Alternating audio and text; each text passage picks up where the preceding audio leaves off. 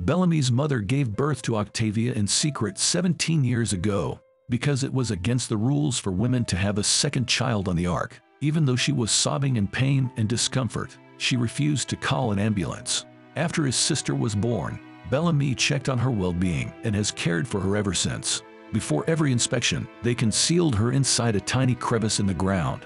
Octavia only ever interacted with her mother, brother, and herself as she was growing up.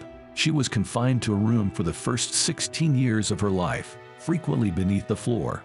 Their mother charmed superiors in order to secure Bellamy a position as a guard. Although it increased safety a little, Octavia's loneliness was not alleviated. One day, some teenagers planned a neighborhood mascot party, which provided her with the ideal cover to leave unnoticed. Bellamy allowed her to enjoy herself for the evening because he was a guard and could keep her safe. But when a solar flare was required to end the party, everything went wrong. When the security guards showed up to ensure their safety, Octavia wound up getting caught. Their mother was consequently floated, Bellamy lost his job, and Octavia was locked up. The commander called Bellamy to have a private conversation a year later. Bellamy had not seen his sister in over a year by this point and was now just a janitor. The commander informed him that Octavia was among the 100 sent to the planet Earth. Bellamy would do anything to get to his sister, and he was aware of this. Therefore, the commander gave Bellamy a gun and instructed him to shoot the Chancellor in exchange for a seat in the dropship. Bellamy seized the chance and is now on the planet. He now realizes that Octavia is gone from the camp. Despite searching every tent, he is unable to locate her. Although Clark still has anger toward him for damaging the radio, she agrees to assist him in finding his sister. Then, Octavia is seen waking up in a room after being brought there by a grounder. A grounder appears in front of her just as she realizes that her knee's bone has been severely dislocated. Then the screen goes black as he attacks her with a hot metal rod. On Bellamy's instruction, the 100 form a search party inside the camp. Because he has grown to like Clark, Finn is tense. He is unsure of what to do now that Raven has risked her life to reach him. When he tries to speak with Clark, she rejects him. Knowing that Raven needs him more than she does, she wants to back off. The group looks outside and sees several flashing lights in the sky. The dead bodies of the people being thrown from the ark are what they interpret the lights as being. Bellamy is to blame for all the deaths because they could have notified the ark in time if he hadn't thrown the radio away. He doesn't want to discuss it right now and is instead concentrating on finding Octavia. During the time that Clark and Raven are constructing the radio, Finn joins the search team. Octavia eventually wakes up again and discovers that Herney has been taken care of. It turns out that the grounder who first appeared was attempting to assist her. She begins looking for a way out, but she knows she can't stay in the room for too long. She manages to squeeze through the narrow opening between a loose stone she finds on the wall. She is brought back to all the hours she used to spend in the cramped space under the floor by this. Though her trauma resurfaces, she manages to remain calm. She eventually makes it outside and takes off running. The group locates Octavia's footprints elsewhere and follows them to the entrance to the grounder's area. To deter others, it has human remains strung from the trees. Most people head back to the camp because they aren't willing to take any chances with their lives, but Bellamy, Jasper, Finn, and a few more of their friends continue on foot. While this is going on, Raven and Clark visit the bunker to look for the mechanical components they need to repair the radio. Clark is not in the mood to listen when Raven talks to her about her mother. She doesn't want to think about her mother at all now that she knows she was responsible for Jake's demise. Additionally, because of Finn, there is a strange air of awkwardness between Clark and Raven. They discover a remote-controlled toy car that contains all the radio's components. When the group first landed, they saw a two-headed deer sculpture made of tiny metal, which Raven finds while exploring the area. When they were together a few days ago, Finn made it for Clark. When Raven realizes that Finn was with Clark prior to her arrival, she understands that he only makes those for the people he loves. When a grounder who had been hiding in the trees kidnaps one of their friends, Bellamy and the group are still moving forward. They soon come under attack from numerous other grounders who are much better hunters than they are. Bellamy's only option is to flee for his life while praying nobody gets hurt. A girl is also killed when a guy walks into the grounder's trap and is impaled to a sharp branch. Octavia spots her friends nearby and is about to follow them when the grounder who earlier assisted her stops her. He soothes her and returns her to the cover they were in. Octavia recognizes that he is attempting to protect her from the other grounders who are beheading her friends. As a result, when he takes her back, she doesn't object.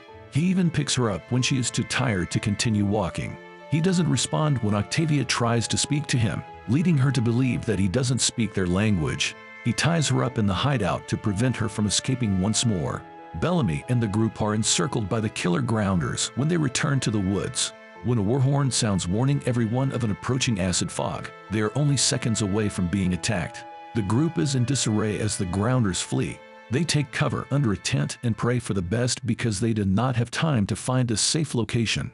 They notice the alarm was false when they go outside a short while later. Bellamy then sees the grounder that helped Octavia. He goes to the man's hideout after him. Although the group is unaware of it, it is obvious that the grounder is assisting them in finding her. The girls locate what they're looking for back in the bunker and head back to the camp. Raven is quieter than usual, so Clark notices and wonders what's wrong. She is questioned by Raven after she admits to hooking up with Finn. Raven's accusation is only confirmed by Clark's silence. She doesn't care that Finn cheated on her because she is so attached to him. She prefers to move past it and keep being his girlfriend. The grounder returns to Octavia in the hideout, but she knocks him out before he can hurt her. Bellamy and the group arrive at that precise moment and free her from the chains. Octavia prevents Bellamy from killing the grounder as he wishes. The grounder suddenly awakens and stabs Finn in the chest. Before collapsing, Finn notices that the man had a blowhorn on him, indicating that he was the one who had rescued them from the other grounders. He is knocked out and taken hostage by the group. They rush over to the camp carrying a hurt Finn. The knife is still inside his body, shocking both Clark and Raven. More than ever, they need to speak with Abby because Clark needs her mother's help to save Finn. Raven puts a lot of effort into trying to construct the radio now that she has all the necessary components. The council is currently holding a hearing to talk about the crime Abby committed. Her crimes are all punishable by death, but they are all excused because the Ark needs her medical knowledge. She is nonetheless dismissed from the council. According to Abby, the flash they observed yesterday was a message from the inhabitants of Earth. Kane tries to tell her to stop with the conspiracy theories, but the radio is cut off by static. With the Ark, Raven has at last established communication. When she declares that the Earth is habitable, the Ark is filled with the sound of her voice. The council members are all in a panic and unsure of what to do. From the other end, Clark calls her mother and begs for assistance in trying to save Finn's life. While everyone is celebrating, the Chancellor learns that his son has passed away. Abby is allowed to speak with Clark, and he steps away to gather himself. The grounder is brought to the camp and restrained at the same time by Bellamy and his goons. To better prepare for the upcoming attack, they want to use him to learn more about his people. As they prepare to stab Finn, Clark and Raven sanitize themselves. To ensure his survival, the procedure must be carried out precisely. It becomes more challenging as the connection to the other side is lost multiple times during the process. Against Octavia's wishes, Bellamy has tied the grounder up in the vault. Bellamy refuses to listen when she begs him to let the man go because he saved her life. He believes that this issue affects his people, not just his sister. Then Diana, the former Chancellor of the Ark who was ousted by the populace, is introduced. The people are outraged that their loved ones perished in the execution when there was a way for everyone to survive. She tells the Chancellor. The Chancellor acknowledges that he must be honest with the people even though he dislikes her. Clark retrieves the knife from Finn's chest and brings it back to the camp. He falls off the table due to an unexpected thunder, but the procedure is successful. Last but not least, Clark closes the wound and keeps Finn alive. Following that, Abby wants to speak with her daughter but Clark isn't receptive. When Bellamy goes through the grounder's belongings, he discovers a notebook and a box of herbs. The camp, the woods, and Octavia are all sketched in the book. It also lists the names and numbers of those who have passed away in the camp.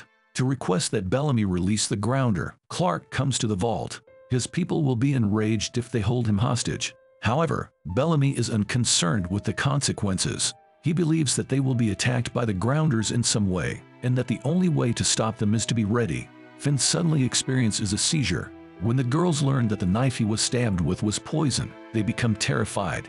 When it is revealed that the Earth is habitable, Kane is the most alarmed.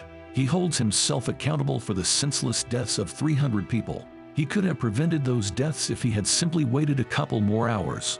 People try to attack him because they share his sentiment. The Chancellor summons the common people to a meeting while stopping everyone else. He aspires to be like Jake and not let the public and the council know any lies.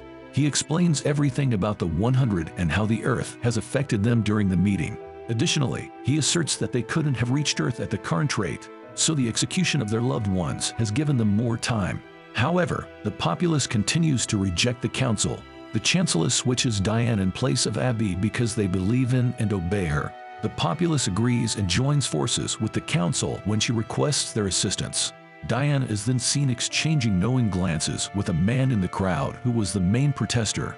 They intended to raise a fuss in order to have her brought before the council, and the plan was successful. Clark rushes to the grounder as Finn's condition deteriorates and begs him to reveal the location of the antidote. She arranges the herbs in front of him and implores him to make a decision. When he still won't speak, Bellamy beats him mercilessly with a belt. Even though Octavia makes every effort to stop them, Bellamy is supported by Clark as long as she obtains the antidote. Raven decides to take action and electrocutes the defenseless grounder. Nevertheless, the man stays silent. Octavia finally takes the knife and stabs herself. The grounder gestures toward a plant because he cannot see her get hurt. Finn nods off after receiving the antidote. When Abby finally has a chance to speak with Clark, she inquires as to her condition.